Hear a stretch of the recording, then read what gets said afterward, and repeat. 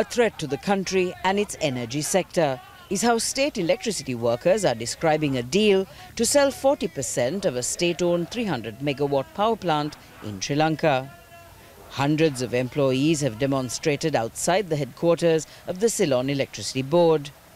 On 21st September, the government and an American company promoted by the US ambassador in Colombo announced reaching a sales agreement.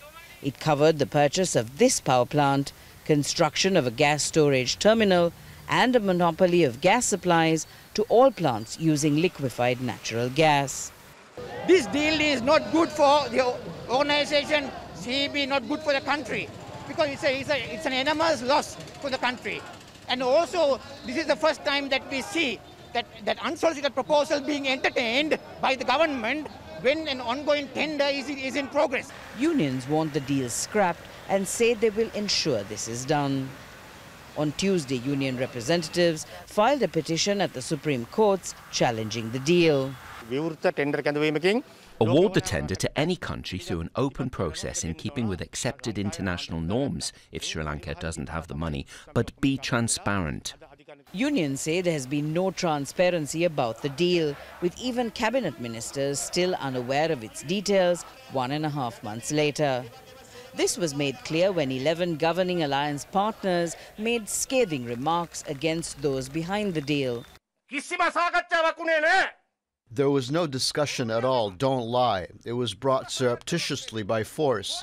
We will not tolerate and watch these things happen. We will not accept it, ignoring our conscience just to hold on to ministerial posts. People of this country did not give President Gotabaya Rajapaksa the mandate and trust him for someone to steal that power.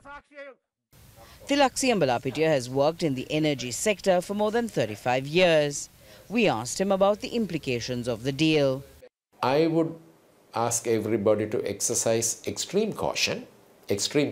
One, because this was, as the media says, it is an unsolicited proposal. We should also not forget that the Electricity Act, the law in the country, says electricity should be procured on a competitive basis. Electricity should be procured on a competitive basis. So therefore, that means the fuel should be procured on a competitive basis. Ambalapitia says the take or pay terms, where Sri Lanka is locked into accepting a fixed amount of gas, regardless of how much it needs, is not good and even dangerous. Sri Lankans are hoping it's not too late to ensure the deal is in the country's best interest. But more pressing is avoiding power outages that may plunge the country into darkness. Minelle, Fernandez, Jazeera, Colombo.